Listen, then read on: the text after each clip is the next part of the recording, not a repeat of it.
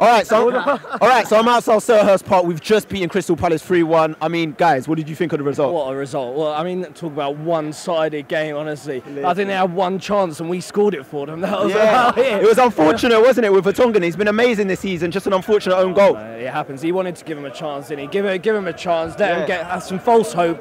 What a win, man. I love Harry Kane. Harry Kane? Love Harry Kane. Love the header? Love him.